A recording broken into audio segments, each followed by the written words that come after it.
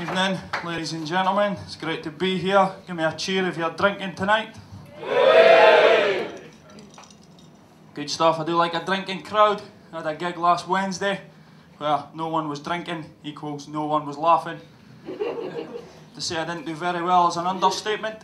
If I'm being honest, I died like a poor helpless baby squirrel who's mistakenly gone looking for shelter from the cold inside Carrickatona's fanny.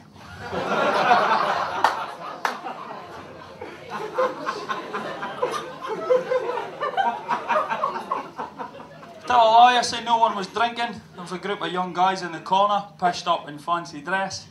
I said to them, how come you're in fancy dress? One of them said, it's my stag do. I said, it's a bit unusual having a stag do on a Wednesday. He says, oh no, we've been out since Friday. I said, all right, nice one. When's the wedding? He says, oh no, we missed that.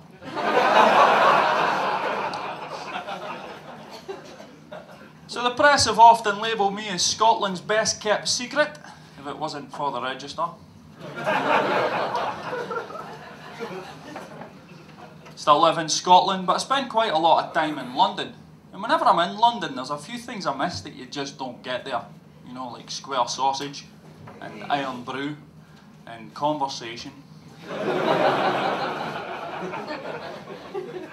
I'll always remember the first time I went down there. Because for a shy wee boy from Aberdeen, a weekend in London was a bit like being on holiday.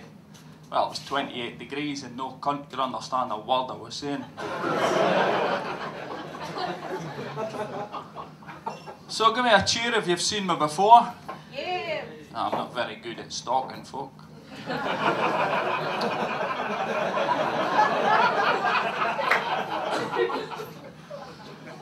My mum's from Aberdeen, but my dad's Turkish. That means I can shag a sheep and then turn it into a fucking mean kebab.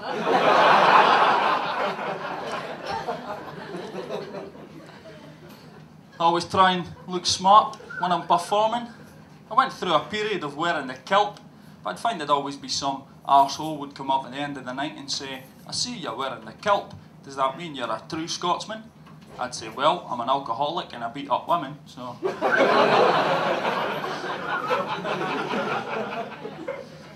I've been wearing black a lot lately. I heard that black has the effect of making you look thinner than you are. Which begs the question, how fat could Oprah Winfrey look if she was white?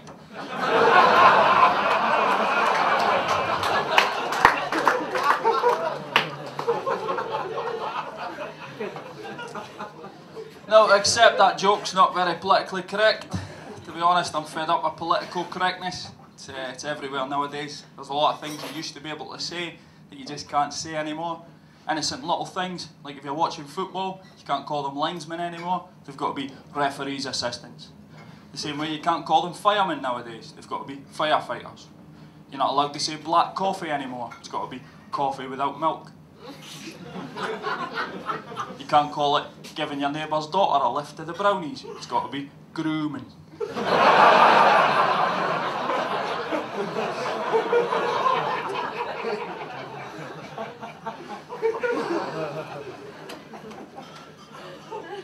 No, I didn't have an easy childhood.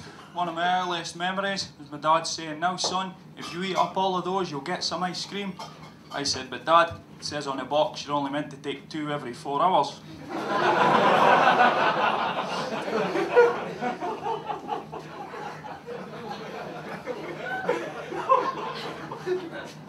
I remember when I was 12, my dad caught me smoking, so as a punishment he made me smoke every cigarette in the packet, one after the other.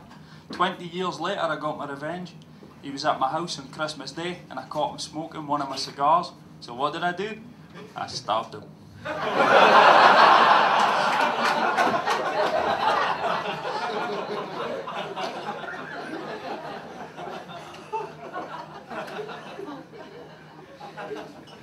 Speaking of smoking, I'm trying to give up just now. I'm worried that means I'm going to put on weight. I'm always worried about my weight. And I got excited recently when I heard that McDonald's had started an initiative to encourage people to take more exercise. But it turns out they just moved the straws and napkins further from the counter. I stopped at McDonald's on the way to a gig recently, and there was a poster on the wall. I don't know if it's exclusive to that branch, or if they've got it in every McDonald's, but the poster said, At McDonald's, we're extremely proud of our excellent customer service record. If during your visit there's any aspect of the service you've received which you're not entirely satisfied with, don't hesitate to contact our customer service manager, Gary Turnbull, and he gave you his email address. Fair enough. But it also gave you his mobile phone number.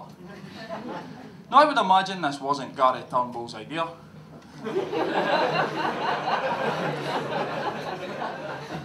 And I bet by now he's getting a bit pissed off at late night phone calls that are along the lines of, "Oh, Mr. Turnbull, the woman behind the counter's not opening the toilet. You've got to tell her to open the toilet. Quick, she's got to open it." Oh, it doesn't matter, it's too late.